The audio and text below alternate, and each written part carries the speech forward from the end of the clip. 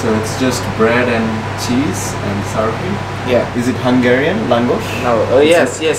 You want ham? No ham. No. Okay. Here. Anything, guys? Maybe a Coca-Cola or Pepsi? Pepsi Zero. It's okay. Pepsi Zero is okay. Here.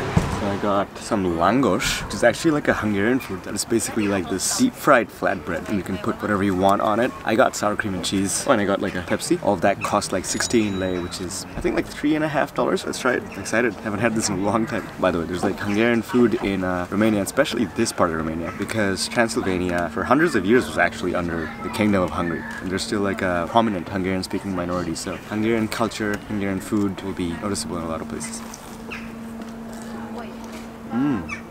This is so heavy. It tastes like this thing called puri back home that we eat in Bangladesh. I would have like eaten it at one of the restaurants. They seem to have good food, but my train's in an hour. You never know how long they take to serve food, so I just got something I can eat on the go.